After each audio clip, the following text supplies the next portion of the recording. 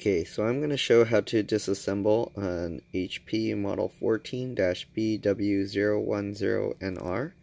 So first what you want to do is remove the battery. Just put this into the unlock mode, alright, and then slide this one over, and the battery should pop out, okay? Once you do that, you want to remove all the screws. There's 1, 2, 3, 4, 5, 6, 7, 8, 9. Okay, so once you remove all those screws, open the screen part way, just like this. Alright, then what you want to do is, there's a gap here along this edge. Just get your nails or a pry tool and pull on it, just like that. Go along all the edges, go all the way around, okay. Just do that.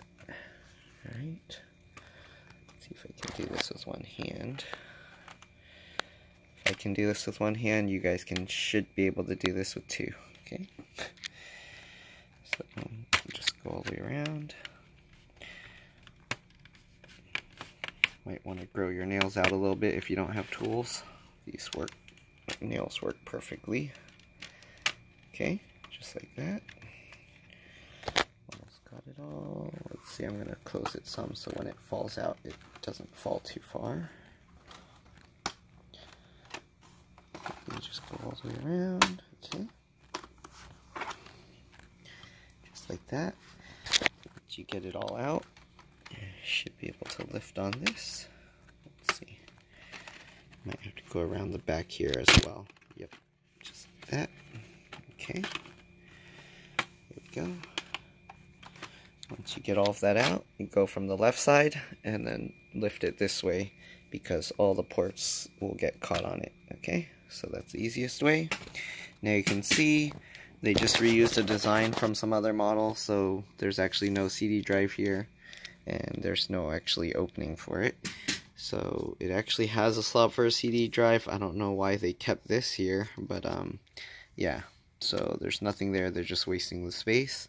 Then you got some RAM. It's DDR4. Let me see, I'll show you what type of RAM. It's upside down. So you can see PC4 2666V.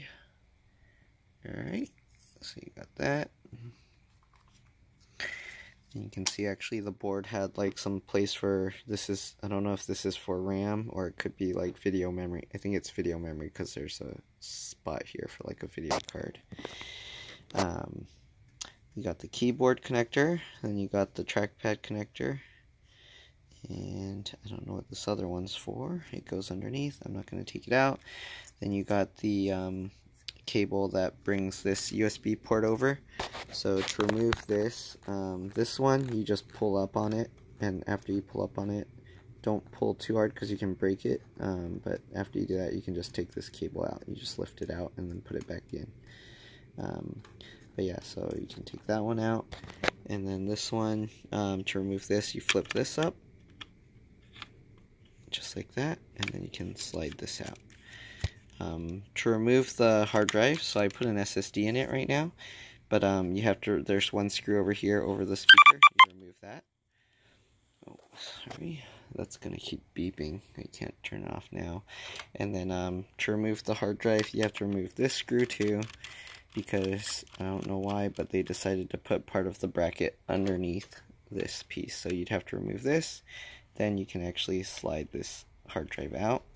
Just slide it back, and there you go. And then you can put a new hard drive in there. Alright, so there's the LCD cable. If you want to replace something on the LCD, make sure to hold the power button for like 30 seconds after removing the battery, just so it doesn't cause any issues. Then you got the wireless card, the antennas. With all of them, the antennas you pull from the back and it will pop up this way. Don't try and pull it from the front or you can rip off the connectors. Okay. You can see there's no fan here. You got the little heat sink. And then this is just metal as a kind of air, kind of to increase the surface area, but there's not really even any vents or anything. Yep, but that's pretty much it. There's the speaker connector. And yeah, that's all there is. So you can upgrade the RAM if you want, and you can upgrade the hard drive if you want. Everything else seems to be soldered in. There's this, I believe this is for the charge port, but it goes underneath. Yeah.